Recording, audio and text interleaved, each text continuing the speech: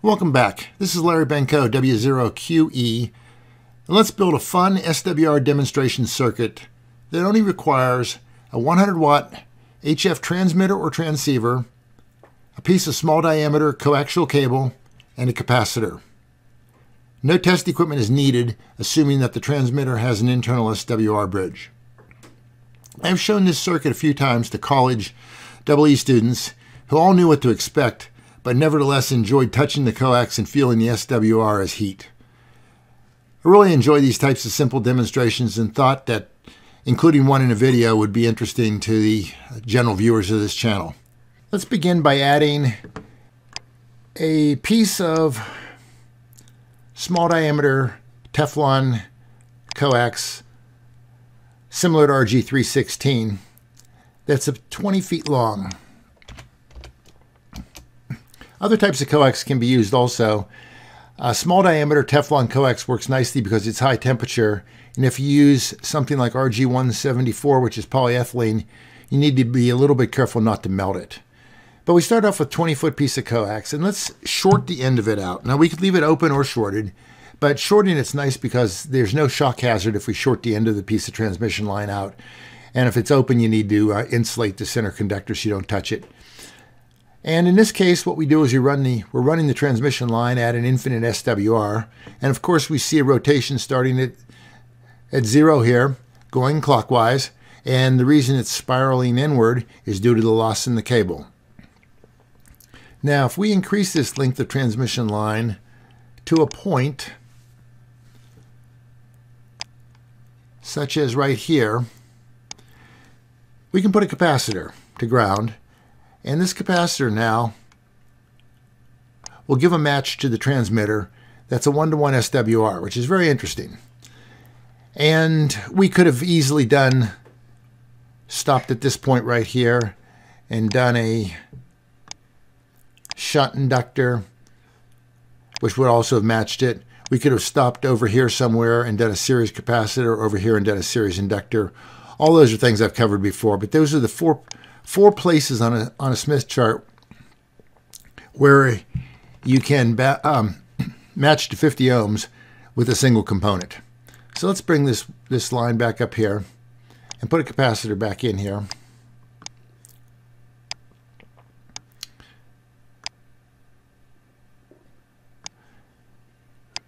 And the frequency right now is 10 megahertz, and we needed 36 feet of cable to do this. The reason I did this was because over here on the low impedance side of the Smith chart, the current in the transmission line will be high, and over here the current will be low. And that's what we need to do to show this circuit in action. However, 36 feet may be a little bit too much. There's no reason you have to use 36 feet. We can certainly up the frequency. If we up the frequency here, what we see is, well, let's up it to say 10 meters. We'll put it in the middle, somewhat in the middle of the 10-meter band, and let's drop this length down here until we get back to where we were electrically before. Now, while we're electrically where we were before, the capacitance isn't the same value.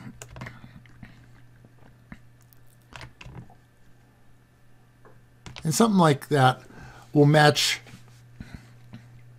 this piece of 12 3/4 foot piece of coax very closely to 50 ohms with a capacitor. Now, if you cut your piece of transmission line a little bit off, or let's say you have a piece of transmission line that's 13 feet. If you have a piece of transmission line that's 13 feet, this is the wrong length of transmission line. All you need to really do is just change your frequency. So let's just change our frequency some. So we have two components still to match. We have, instead of having like an inductor and a capacitor to match, what we have frequency and a capacitor. So here we are down a little bit below the 10-meter band, and maybe your transmitter won't transmit there. That's why I moved up to 28.5. But the difference between 12.75 feet and 13 feet, pretty much anybody ought to be able to get closer than that. So let's go back to 12.75 feet. I think this is about 28.5 something megahertz.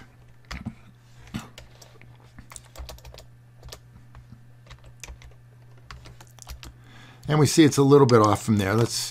I can drop it down a little bit. It's 28.46, and we change the capacitor back just a little bit here and drop its value. Or sorry, drop its value a little bit, and now we're back to matched again. Now this circuit is kind of interesting.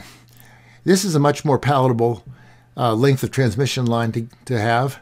It still works exactly the same as the first circuit worked.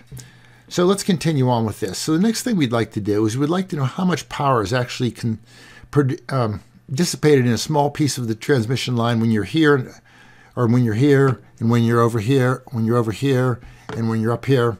So what we'll do is we will take this piece of transmission line and we'll break it into 3 pieces.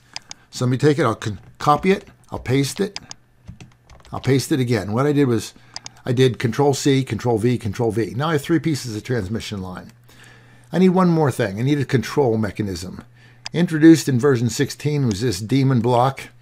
It has no electrical properties like the N block, the F block, and the ruse block did, where you have to do something in a circuit to make the circuit pass through them. This has no values inside. Consequently, it doesn't need any heading up here. It has more room for putting parameters. Otherwise, it works the same way. So let's just give it a name, something like, and as I do this, this should become pretty obvious what's going on. We'll give it a name called control. And the first thing we're going to do is we're going to define a variable called length. So let's just say length, and that will give us a parameter here that we can change. And length is going to be the length of this piece of transmission line. So we also need a whole length for the entire thing. So let's give another variable called let's call it max length. Now, if I leave it like this, I can enter the value here. I can also set the value here. Since we already know it's going to be 12.75 feet, let's just set it down here. It'll show up here, but I won't be able to change it. 12.75 feet. Now I want to be able to vary length from 0 to 12.75, and I move around in here. And this piece of transmission line is the piece we're going to touch. So we'll set the first piece of transmission line to be of length LEN. So we will say T1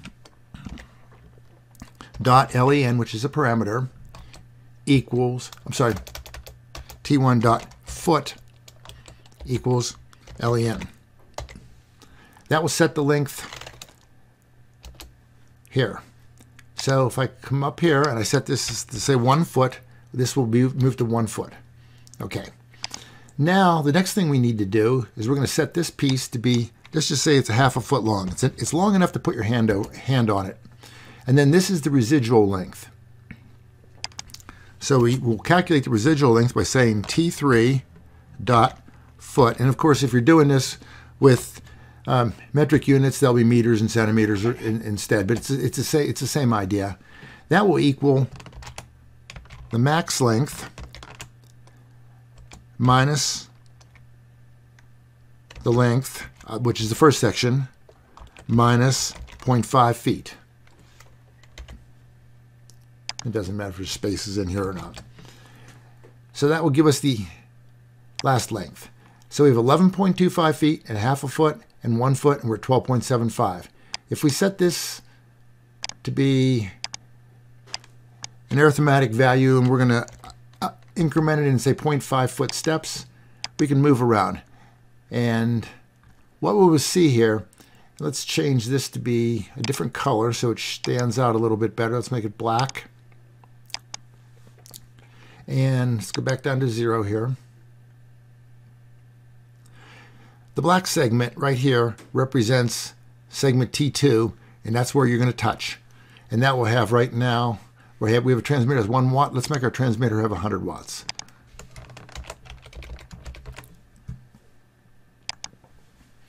Now we will have 7 watts right here in this little section. As we increase the length, we notice we see the black section moving up. The red is the first transmission line segment. The purple is the third, and the black moves along inside of it. So let's move the black over here to where we're on this side right here. And now we notice it's only 2/10 of a watt. So it went from 7 watts to 2/10 of a watt. That's a big difference. So if you had this circuit running and you put your hand at this point in the circuit, which is 5.5 feet plus a half a foot from the shorted into the transmission line, you would feel the transmission line to be cold. However, if you moved your hand to this point right here, now the black part's right here, at 11.5 feet, you'd find the transmission line is hot. Let's plot that as a little, instead of going through here and just looking at the data, we can get Sim Smith to plot this for us. So let's plot D1, which is this parameter, or this block here, and parameter LEN, which is length. So let's plot that. We'll turn the sweep on, and we're going to go from 0 to 12, well, 11.75 feet. If we go to 12, if we go to 12, it's too much. So let's look over here, and we want to plot. We need to add something to plot here. And what we're going to plot is we don't have to give it a name, but let's give it a name. Let's call it T2.P, the power in the segment T2, and we plot that actually by doing T2.P. And let's plot it on the power axis. And we're done. So here we are. As we move along, and I can control it here, you can see the little dot moving along. So it's kind of funky. We have the dot shown here, but we're actually putting our hand right on this piece of the transmission line from here. This is where we start putting our hand. We can see that it goes from as high as 7.1 watts to as low as 0.2 watts. And if we divide the two of those up, we see it's a 35-to-1 difference in power. Well, 35-to-1 difference in power is massive. So if you do this experiment and you mark on your piece of transmission line either this point, or it could be this point up here near the transmitter. It doesn't matter. Both of them are pretty much the same.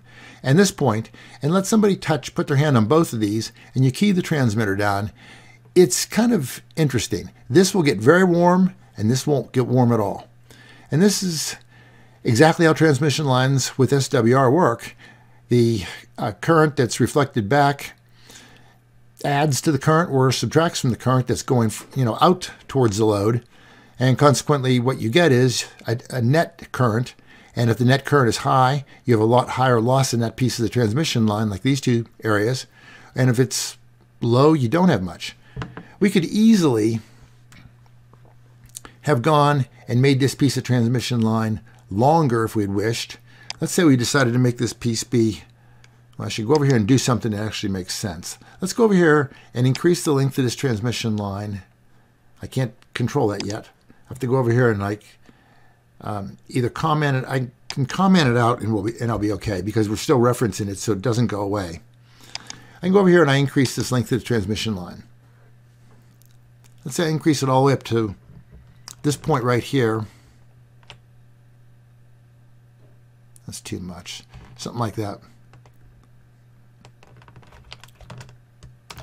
And we match this. Now this will work just fine too. We have high current points here, here, here, here, and here, and all on these places over here. If we plot that though, and we have to of course plot it all the way up to 36 feet or whatever. Let's plot it up to 36 feet. We will see we have lots of high current points and lots of low current points. However, the difference between our high current point, which is 2.5 watts, and our low current point, which is 83 milliwatts, is such that if we don't put enough power into our circuit, we might not be able to feel the heat here. So you probably don't want to make this too long, because then you'll need a higher power transmitter. And if you make it too short, you don't see both a maximum and a minimum. But you can pick whatever you want to pick. You can pick a smaller number. For my demo and the pictures I showed, I think I had this being think it was 24.9 feet in the experiment I did with the kids. Yeah, it was 2 revolutions. And I changed my transmitter frequency or something like that. And that was the experiment that's actually shown in the pictures. And it has 3 maximums and it has 2 minimums. But the experiment works either way. And it's a really interesting experiment. You kind of have to play a little bit with the power you put into the circuit to make sure that you can feel the heat. You want to feel the heat quickly when you turn the transmitter on, say like within 3 or 4 seconds. And you don't want the coax to melt. 7 watts in a 1/2 foot length piece, 1/2 foot length piece of RG174, I believe will melt RG174. Of course, if you were doing that, you could easily set your transmitter power back down to maybe 25 or 30 watts and be fine. With the Teflon coax, you don't care. You can run that stuff up to, hotter the temperature than you can actually touch. And for the experiment that I did, I ran it hot enough, not to necessarily burn anybody, but it got hot enough that there was no doubt that this was hot when you were on one of the segments over here, and there was no doubt when it was cold over here. Now, if you leave the transmitter on for very long, you'll start to notice ingress and egress of heat from the high and low current points. And as the transmission line itself conducts the heat away from the area or towards the heat will go away from the areas where it's hotter. So you have to do the experiment for a little while, and then you have to unkey the transmitter and give the cable a chance to cool down. But then you can do the experiment again. And the experiment is one of those things that's you remember it more than you remember sometimes the theory behind it, which is kind of interesting, the way we learn. But nevertheless, I thought this might be an experiment that people would find interesting to do. It's easy to do. In my case, I tapped this on with a T connector. You could solder it onto the piece of transmission line. There's nothing to stop you from putting a piece of transmission line between the generator and this point if it's more convenient than not to have the transmitter sitting right where people are nearby. This piece will run with low this piece right here will run with low SWR and will have very little loss. And in the case that I did here, instead of having 7 watts here, we had let's see, what does it say? 3.7 watts, and we had 1/8 of a watt. So that's still hugely different, and consequently it was easy to tell between a lot of heat and no heat. Anyways, hope everyone's enjoyed this experiment. If you like it, please give me a thumbs up and say so. If you don't like these kind of videos, let me know also. Thank you very much.